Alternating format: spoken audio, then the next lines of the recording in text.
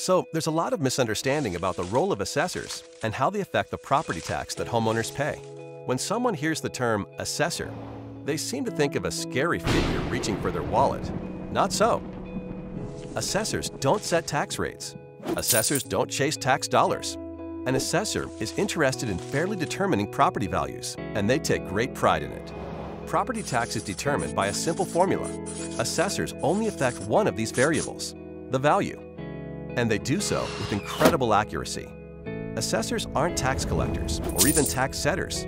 They're just fellow taxpayers, and their primary goal is to make everything fair and equitable. Imagine that you're in a restaurant with two friends.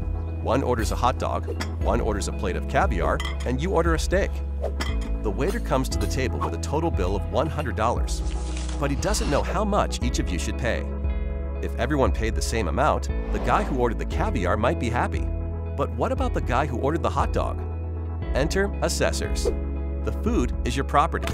Just like these meals, some people's property is worth more than others. And it's the assessor's job to determine how much each property is worth. That's it. So in the same way the value of these menu items would need to be determined, an assessor places value on properties to ensure fairness and equity. After the assessor determines the value of each property, local governing bodies will set their budgets for the coming year. They set the tax rate in order to produce the dollars needed for their budgets. The value of a property does not affect the amount of property tax needed. The sum total of all those budgets is a set number that has to be divided up among all the property owners. So even if everyone's value was cut in half by the assessors, the tax rate will be raised in order to generate the same amount of tax revenue. The assessors don't determine the taxes you pay. They just determine the values of properties to keep everything as fair and equitable as possible. When you notice a change in your property's assessed value, that change is the result of a never-ending quest for fairness and accuracy. Assessors are graded on their performance, so there is a detailed system to get accurate valuations.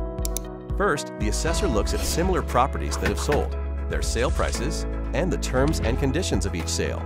That's the reason your home won't just be compared to the place next door. Studying things like square footage, age, and location helps assessors determine how comparable another property is to yours.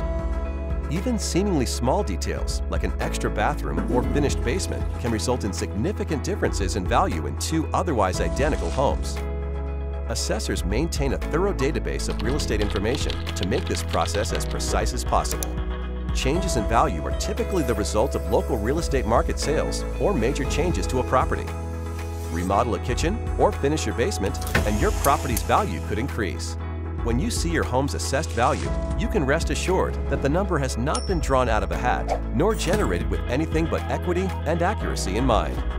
Long story short, assessors are here to help, not trying to hinder. Their focus is accurate values, not tax collection. The only things an assessor chases are fairness and equity, and they take great pride in it.